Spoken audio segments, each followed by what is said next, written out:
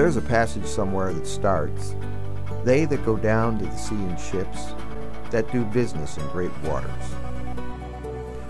For centuries, men have sailed the great oceans of the world in merchant ships powered by sails and steam created in huge boilers by burning wood, coal, oil, and gas.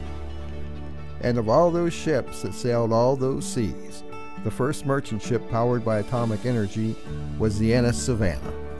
And the pioneering men who sailed her called her the greatest ship in the world.